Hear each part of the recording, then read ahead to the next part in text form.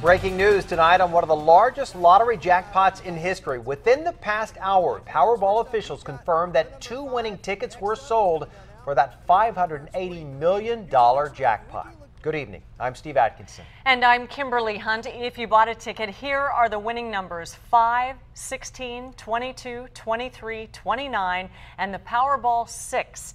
10 News reporter Preston Phillips is joining us now with which states hit all of those numbers. Preston? Well, Kim, after no one won Saturday's $425 million jackpot, that Powerball grand prize grew quickly this evening. Before stores stopped selling tickets, the jackpot was at $550 million.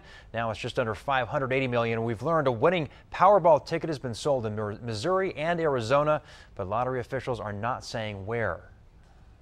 I hope you got those tickets. Good luck. As the winning Powerball numbers came down Wednesday night, Number 5, next up, it's coming down now, is the number 23.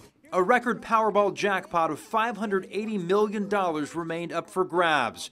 We traveled to Yuma, Arizona Wednesday night, the closest place to San Diego, selling tickets to talk with those trying to cash in on the action. Woo-hoo! I got it right here! The odds of winning the Powerball jackpot, 1 in 175 million.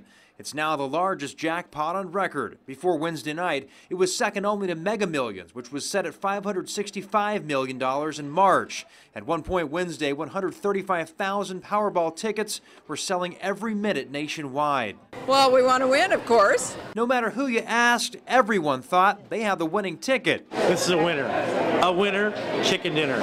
I've got the Powerball winner. I can feel the ink is different on that line right there. I think that's the one. People, though, had very different ideas of what they'd do with the money if they won. Give it to missionary work. Investing in some apartments or something, you know, some kind of investment. Like the chocolate factory. Yeah. Willy Wonka. Willy Wonka.